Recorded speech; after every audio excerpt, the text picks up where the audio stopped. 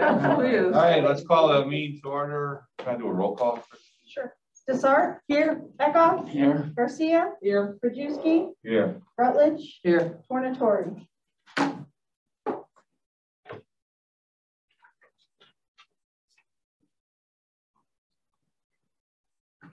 All right, move on. Do we have anybody sign for public comment?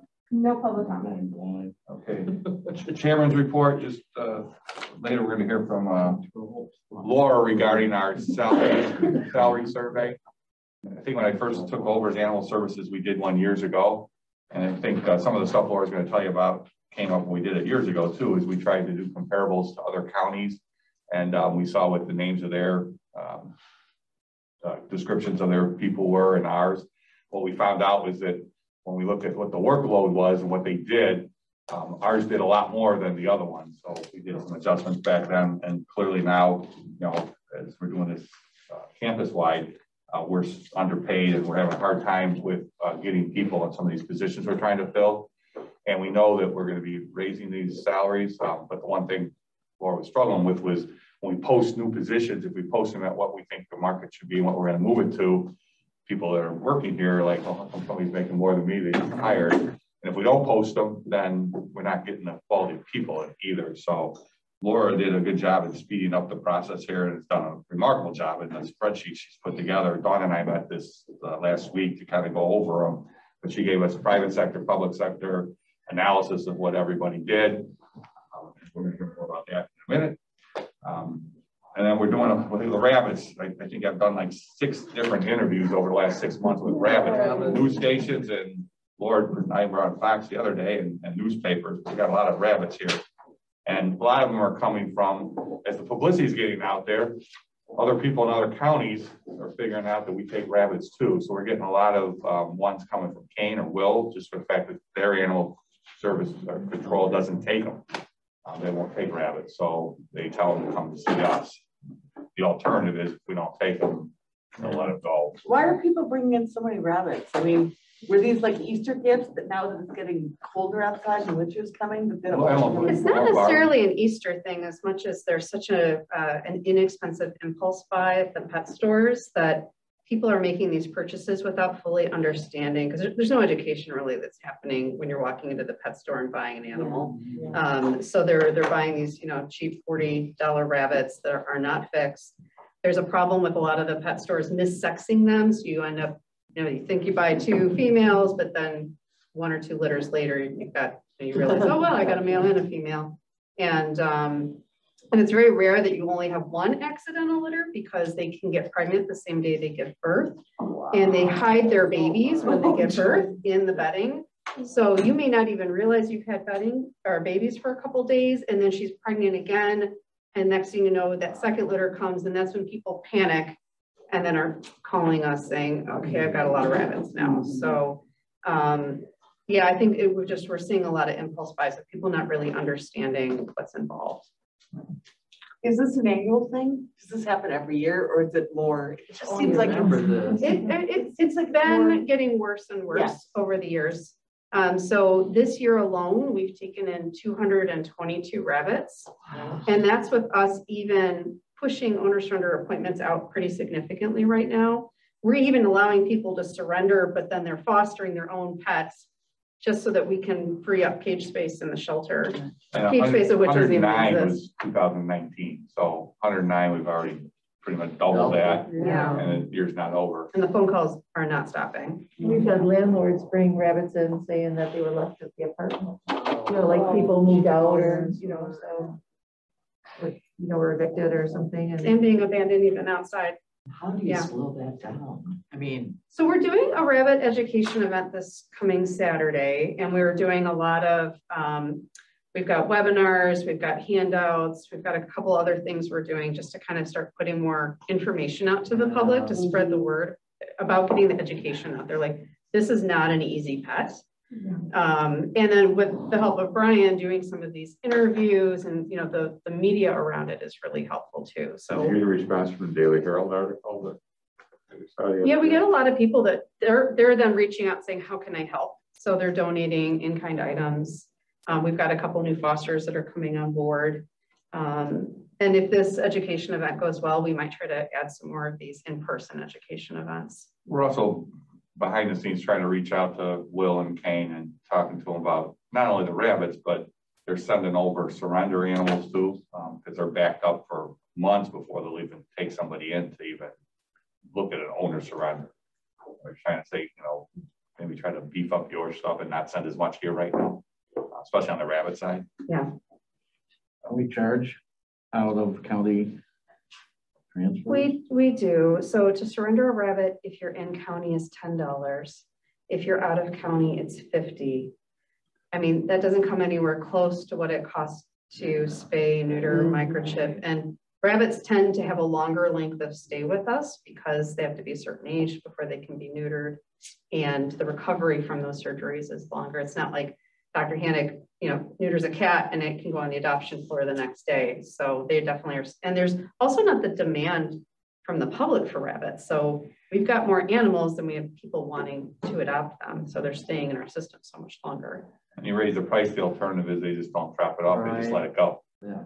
Yeah. Yeah, Which they're still I've seen doing. the postings for that recently, so they're getting out, yeah. Mm-hmm. They even do that with the dogs too.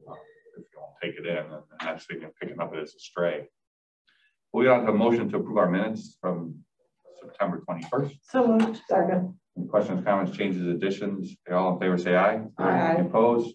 Motion carries. Grants, do we have? I just was going to let the committee know that DuPage Animal Friends was planning on still issuing another unrestricted grant for next fiscal year. I haven't gotten a formal paperwork for it, so I hope to have it on the agenda for next committee meeting. But they've been, I want to say thank you to them. They've been phenomenal in supporting all this extra work that we're able to do. Taking in all the rabbits that we do, for example, is possible because of them. So we should still see that for next fiscal year. Is this restricted for certain things? It's or? unrestricted. Okay. Yeah, they give us the opportunity to decide how to spend it. Okay, perfect. They give you a dollar amount? We've been getting $50,000. They're in their budgeting process right now, so I don't know if it's going to be 50 or. Okay. Yeah. Administrative update? Yeah, I was going to just quickly share that we've got about 175 animals in our care, 78 of those in foster, 97 in the shelter. So grateful for our foster families, because if we were to have all 175 in the building, we would be in a world of hurt, especially now because we've been short-staffed for some time. We have 4 full-time positions we're looking to fill and 2 part-time positions. And when you're already a lean staff of about 20 full-time people and a handful of part-time people, it's been rough. We have started onboarding some new volunteers. We're getting creative and even onboarding volunteers in some of our like front office positions, not even necessarily caring for animals, but teaching them how to answer phones from the general public, or at least gather some high-level information so that a staff member can call them back once they get freed up. I also, we talked a little bit about the rabbits. That continues to be an ongoing thing. But we've also had a lot of like tougher medical cases recently, and thank you to DuPage Animal Friends donors once again. Get hit by a car dog that we were able to send to an orthopedic surgeon. We've had another dog that needs TPLO surgery, which Dr. Hannick can explain what that is probably much better than I can. But that's, you know, $5,000 surgery. CT scans on cats. She just removed a leg from another cat. It's just a lot of rough cases lately. Yeah, a lot of medical, a lot of using IDEX, you know, as far as laboratory tests. You know, we try not to run tests unless we need to, but, you know, I have a cat right now, Amarilla, who's very yellow, icteric and things like that. So we'll probably do a liver biopsy on her Thursday. So yeah, just some, and that's kind of the nature of the beast. We don't often get, you know, the easy adoption ones. If you're a rescue, you get to pick which animals you want to bring in. You know, we're brought animals either because sometimes they might be ill or neglected or at their end of their life or, you know, in poor shape and stuff like that. So lately it seems like it's a little bit more obvious as far as getting them back to where they're healthy and happy and can be adopted. So. Yeah, so that's possible because of Friends and all the work they do fundraising for us, that we can not even think twice about, you know, spending $5,000 on a hit by car dog, you know, where a lot of other government shelters would just put that dog down, and the public wants to see us saving those animals. And because our team has done such a great job also recruiting foster families. You know, this dog is recovering in a foster home. It's not even in the shelter, which is the best place for it to And be. no owner came forward apparently. No owner came forward for it, no. Actually, the finder, the person that found the dog would like to adopt, so they're currently fostering, so. Nice. Yeah. Yeah, and a lot of times we amputate the leg, you know, when you have, especially when it's old fractures or the fractures are in the joint. So it is kind of nice to be able to send them out for, you know, a repair. So. Yeah. And we've had a couple of pop-up adoption events, which have been very successful. We hope to see our kitten season slowing down now, and we're towards the tail end of our spay-neuter surgery for the season for the vehicle. So that'll be getting put away here soon, but we've been doing a fair amount of public education events with the vehicle this year too. So yeah, it's been used like it hasn't been used before, I think, with our new humane educator, Laura Winnie. She's really been getting it out very often. And we're going to extend the vehicle season as far as surgery a couple of weeks probably into November. The demand for feral fixers as far as to get their cats spay neutered is pretty great. So so our doctor is Dr. Romaldo will come in a couple more extra days into November. We like to put it away before there's a frost because it's not usually winterized. But anyway, so yeah, it's getting a lot of use this year. Perfect. that's it. Is there any old business? On the new business, Laura's going to talk a little bit about the animal service equity evaluation. And like I said, in addition to doing the surveys, both private and public sectors out there. Also, most of the positions at animal services are unique to the county. They're not, there's only maybe 2 that are similar in the county. So we also looked at the responsibilities and maybe the class codes. I think some of the class codes, Laura, Dawn, and I talked about those, and we kind of made some adjustments to some of the codes also, but I'll let Laura go through what she did. Yeah, so this is part of the broader peek at what's happening in other departments too. And because our department is so unique, and we did a fair amount of extensive research from private and public sector, I wanted to give our committee here an opportunity just to see what data we did collect and give you an opportunity to ask questions, because this will be presented as part of the bigger whole of everything else happening within other departments. And I'm really grateful to the HR department because they did all the legwork of FOIAing all the other county and other government agencies that had animal control or sheltering type positions. And then we also took a look at private sector stuff, which is a little harder to find. We're such a unique entity in terms of being animal control and animal sheltering that we don't really align with a lot of what the humane societies do. But we were able to identify a couple open positions through job postings.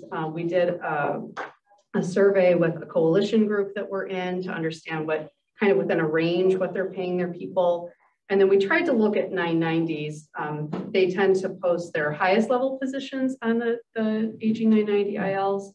And sometimes that data lags a little bit. It's at least 2 years behind. Yeah, but I think you'll find in what I emailed you, we have a pretty good comprehensive data set. And then what we did is we said, okay, what do our people do? We listed key tasks and then assigned a percentage according to what we were able to identify that other similar positions.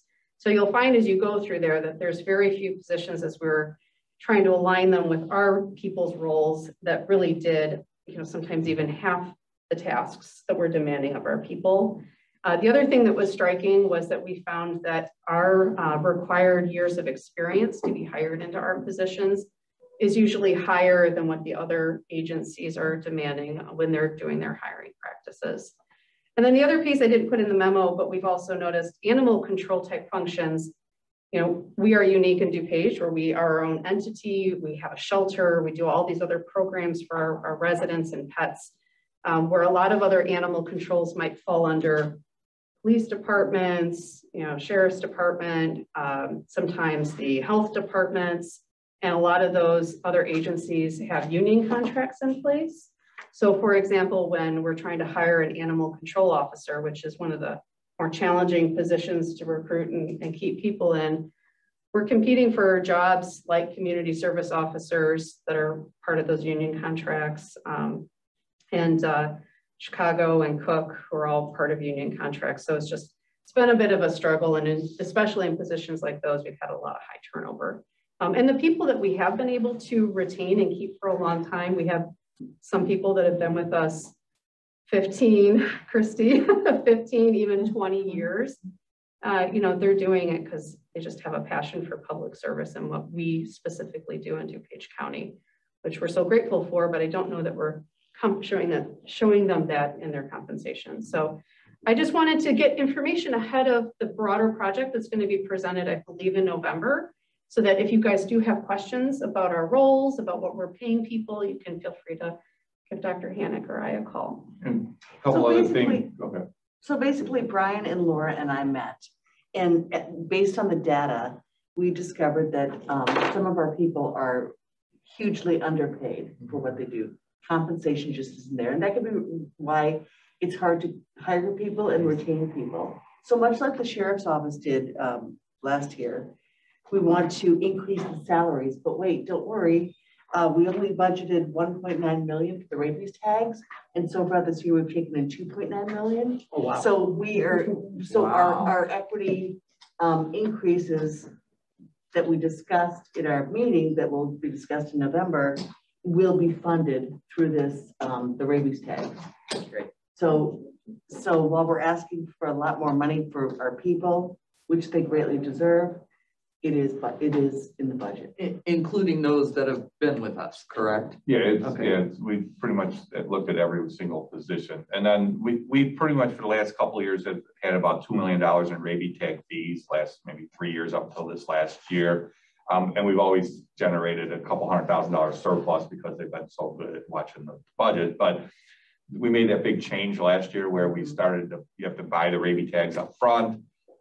Laura and her team did a great job in getting some of these vets, I guess, up to payment, and they just were busy and didn't get us paid. We kind of watched the first few months and just wondering if it was prepaid. People bought a lot of tags but hadn't used them yet. I think the population, more people have gotten their animals rabies and more people have adopted animals. It hasn't dropped off, so it looks like that's going to be kind of the new number because of all the changes, the cleaning up and getting these doctors and veterinarians on board. So we're clearly, you know, probably going to hit $1 million surplus. This across the board, what we're looking at doing is about 180 some thousand. So clearly that'll be able to be absorbed into the budget, and we'll still be probably carrying a fairly large surplus next year. And I mean, we didn't budget that. We're going to make a slight adjustment, probably just increase the rabies tags by the same amount, increase the budget. So I think, what would you say, Dawn, it's about 2 million is what we budgeted. We'll probably have 2.2 and then increase salaries by 200,000. So we'll still have a balanced budget, but that 2.2 is probably very conservative. But I just wanted to give people a heads up that, I mean, some of these increases are 12%, 13%, 22.3% increases. But in my opinion, I'm all on board with this. I think it's necessary. Yeah, and thank you for bringing up the revenue piece of it. You know, we've been fortunate to have a net revenue gain the last couple of years. This year, it will be very significant. And that's even with us doing a lot more reduced and waived fees with adoptions and owner surrenders. The fee revenue from rabies tag sales has been outstanding this year. So. And when somebody's making 40,000, they get $8,000, which again, 48,000 is not a lot. It's 40, but that's 20%. So percentages look big, but dollar amounts aren't necessarily, especially majority of the people over there don't make that much money. And I guess the next thing, Nick, do you know when the rest of the campus is gonna? Yeah, we're bringing the entire county forward to the board for consideration in executive session in November. I'm not sure whether it's the first or second meeting, passage in December and effective January 1 of 2022. Okay. Yeah, because the one thing we didn't want to do is go too far ahead of everybody else, even though we got everything done, but we don't have many positions that really overlap, so it doesn't have an issue. So I think maybe just wait to bring it all together at the same time. The board wants to do that, or I mean, we're ready to go now, but you guys want to just wait till the rest of the campus is there? I'm ready to go now. I'd say ready go to now too. too. Especially because Laura, Can't it's find my people. understanding, has a job that she wants to post, but she wants to post it at the higher We're level. going to post, I think we're going to post them at the new number. Is that correct? Yeah, well, Oh, we can't, because the other people at that level are going to look at that posting and go, Yes. wait, I'm not paid that much. yeah. So it's That's a problem. challenging to post at a higher range when I've got existing staff being paid less. I don't want them to feel Right. like they're under, not valued. Because And we're you're bringing hiring somebody in. at a newer value. Yeah. Absolutely. I'm It's not also bad morale. very conscious of wanting to make sure that, I wanted to have this conversation now so that if there's questions, you have the opportunity to have a conversation with Dr. Hannick and I about this. But if it makes more sense to wait with the rest of the departments in order for this to be successful, we can get through the next couple months. Paula and Sheila have said that they're ready to go now. I've said I'm ready to go now. I'd like to hear from Member Tornatore and Member Eka. What's going on? Yeah. If you can't fill those positions and can't post at a higher rate to attract that help, I absolutely think that we owe that to the people that have stuck with you through COVID. Member Eka? I thought we had done some of this already. We made an adjustment to some of our caretaking team a few years ago to create a new position level so that our caretakers could progress from kennel assistant to caretaker 1, caretaker 2, and then we have a supervisor. So we had created a kennel assistant position and then we created a caretaker 2 position, and that was pretty extensive. So yeah, they brought the volunteers in and some of the interns were doing the cleaning of the cages and stuff, and that freed the senior caretakers to do more training, behavioral issues, and work with the animals to get them ready for adoption. So they're pretty much their task. They got moved to a different class code, was more than just cleaning the cages and taking the animals for walks. They turned that over to volunteers and interns, and then gave them a lot more responsibility in working with each animal to try to get them ready for adoption. So those are the Maybe we got to do what we got to do for us, but is there any way to motivate these other counties? They've got the same statutory and constitutional responsibilities we do, and I know we save the animals and they put them down, but is there some way that, I don't know, there's organizations in the state that should go to them and say, hey, you need to pull your weight too? So I will share that the NACA, which is the National Animal Care Control Association, has been having conversations about how to change the narrative about what animal control agencies do, how they're serving the public. And we've been talking about the appetite for risk. We see some of these agencies as they grow, they actually start taking less risk in terms of how they're serving the community, whether it's protecting what they've built or whatever, their surpluses or their processes, where we see the smaller organizations that have less resources are taking on greater risk. And they're trying to figure out how you start having conversations with these other agencies that have the capacity to do more. Let's take Cook County, for example. They have the capacity to do more.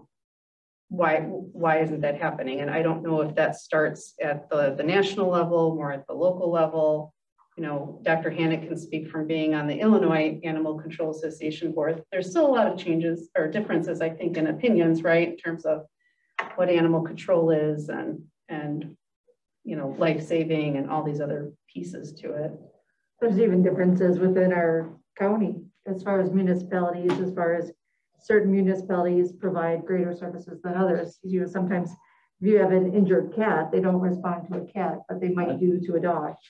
So, and I think if their residents knew that, that might be alarming, and then sometimes we're responding just because we don't want, an injured cat laying in a yard or something, so. And as we do campus-wide, it seems like every area grows and becomes one of the models for the county to follow, or the rest of the state to follow, that we're pretty good at a lot of the different areas we do. And years ago, Animal Services had a lot of challenges and issues. And since we brought Dr. Hannick and Laura on board, and with Christy, who held everything together until we did that, DuPage has kind of grown now to, it's kind of like the model in the state. And we're doing a lot more services for everybody, thanks to them. But, when you do more, it costs a little bit of money also. But there are a lot of people starting to ask in models, and God knows how many rescues outside of DuPage were calling me, especially with the work that, done in the legislative committee, and we did with, trying to get that puppy mill ban, which we got through. But these rescues from all over the, state were calling up, you guys do this in DuPage. I talked to these guys, and they were all like, how do I get it to do it in McHenry? How do I get Lake to do it? How do I get, again, but it's all the stuff that you guys have implemented from what you've learned when you went on the training, when you guys went to different places. We never used to send anybody anywhere. We always have everybody else departments going to various trainings, but you went to Austin, Texas, Cleveland, learned a lot of stuff at the top places in the state or country and brought that back here. So you've done a great job. Well, now, sure, it's not just at the county level. We need to see a lot of change happening at the local government levels, our cities. So when Dr. Hannick was sharing the cat example, we have residents that are calling us regularly for wildlife issues and other animal related issues in town jurisdictions of DuPage County because they're not getting the help that they want from their own towns. So one of the things that we are slowly easing into is we've surveyed our local police departments to say, hey, if we were to provide some in-service training opportunities for your officers, for your dispatchers, what is of interest? And we've done one now on animal behavior body language. We've done one on avoiding bites. Now we're easing into bite investigations. And the hope is you start pulling them in with the things that are more immediately interesting to them. And so that we can build trust and have more conversations about, do you have an after hours plan? If you find an injured dog that's critical, don't just stick it in your police department garage overnight until animal services opens up at 8 a.m. Do you have a relationship with an emergency vet that you can take that animal to so it's not suffering in a cage? You know, trying to help provide resources and training to our municipal partners so that they can do more is one of our goals. Have you had a chance to talk to anybody at DuPage mayors and managers to present something like this at one of their meetings? That's a great idea. I think that they're always looking for topics, and I'm sure there's a topic that probably just goes right over the heads of most of the police chiefs. Maybe not the police department, but That's what we're gonna do. I need a topic for next week. Next Oh, really? 6 o'clock. Yes. Okay. I'm there. We're on the agenda. That's a great idea. Yeah, that's a great idea. I'm sure they'll do it. Make it Their happen, exec director is a big volunteer over at West Suburban. So Send people in for public comment. Brian, why don't you write an article for ISACO? So they know. Or you want to write an article for him? No. Sure. So do you guys have arrangements with like BCA and the emergency vet? So there really isn't something keeping those municipalities from taking animals there other than they don't know better? Either they don't know better, or they don't want to spend the money, or it's not a priority in some fashion. But yes, I mean, Dr. Hannick's not at the shelter 24/7. Sure. So if my officers bring in an injured dog and it's critical, we go to emergency vet services in Lyle, or we were going to BC Arboretum View. And do we have an agreement for reduced services for things with them, or? So we do. A lot of those hospitals offer what they call their rescue or shelter discounts. Okay. So even some of the big surgeries we've been doing recently on like hip by car dog that came in during the day, we get a discount from those hospitals. So let's get back to the last thing here. And I'm going to visit one. I'd have done this yesterday, but I know I was pushing Laura to get this done. Just real quick, Nick, I mean, we only got 2 positions that overlap. I mean, is this going to create any problems for you with the campus? My suggestion would be that maybe Laura sit down with our executive team looking at it, make sure the overlap positions doesn't create an issue, and we can do that today. So, and then you can, once we make sure that that doesn't create a precedent that is going to create a problem, then animal services can move forward as quickly as they would like to. But we could meet with them today, and that's why Sarah's sitting over there. Sarah could meet with Laura, Sarah, and the rest of the team, and go through it, make sure the overlaps don't create a problem. Okay, so yeah, look at those 2 positions. The rest of them, like I said, are unique, so it doesn't matter. We have a lot of, like, Dawn and I looked at that sheet. There's a lot of unique, there's like 18 pages of codes. There's a lot of unique positions that it's only one person that does that in the type of work in the whole county. So then we'll move forward. So you meet with Sarah. Tell me, yes. Go over that, and then we'll bring it forward. Hopefully next Tuesday. If not, 2 weeks, 3 weeks from now. Any other questions or any other old business? Thank you, and thanks Dawn for getting together with Laura and working on that. Okay, without objection, we are adjourned.